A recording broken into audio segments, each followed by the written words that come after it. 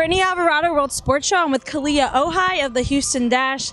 Kealia, NWSL season is over, but just talk about the fight this team has had coming into an expansion team, its first year. You know, not necessarily you guys were in the playoff push, but showed so much promise moving forward. You know, what do you see in this team? It's a great team. It's a great group of girls, and we never gave up, and that's all you can ask with an expansion team. And it was tough. This was like one of the toughest seasons of my entire soccer career, and I know that's the same for everyone on the team because we're used to being on teams. A lot of us are used to being on teams that win, and we never gave up, and that's what's important. And I think moving forward, trying to build a culture in Houston with such great facilities and being connected to the Dynamo, I think this season was a perfect foundation moving forward. This was your first year in the NWSL. How do you think you've grown as a player and also a person?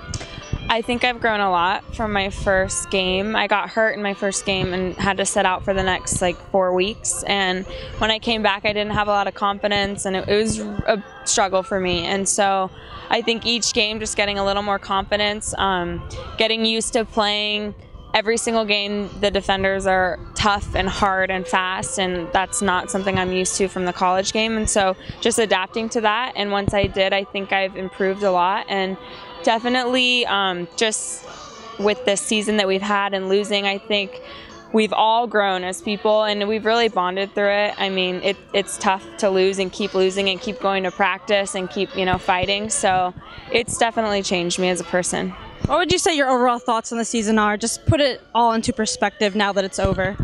It's been amazing. I love Houston. The Dash organization is amazing. It's in my opinion, the best place in the NWSL. So I just feel lucky to be there and lucky to have met these girls and have the veteran players kind of show us rookies how it works and everything. And having Randy as a coach, I feel like the luckiest player in the league. I think he's such an amazing coach. Any player take you under their wing during the season? I mean, they all did. Ella Masser helped me a lot.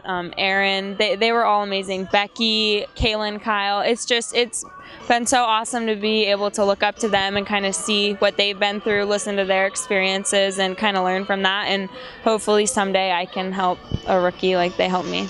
In closing, what would you say your best memory is? Funniest, best? My best memory would be, well, actually my best memory would be this trip, just because we didn't know if we were going to play it or not, and then everyone kind of, had plans to do other things, and so when we found out we were coming here, we were kind of like, we have to remake this game up, and we just made the best of it. I mean, we stopped in Connecticut, and we went hiking. We went to the movies, we went to dinner, and we just enjoyed our last week with each other, and it just showed how special this team is. Well, Kealia, thank you. It's been a pleasure watching you this season, and safe travels back to Houston. Thank you. Thank you so much. You too. Take care.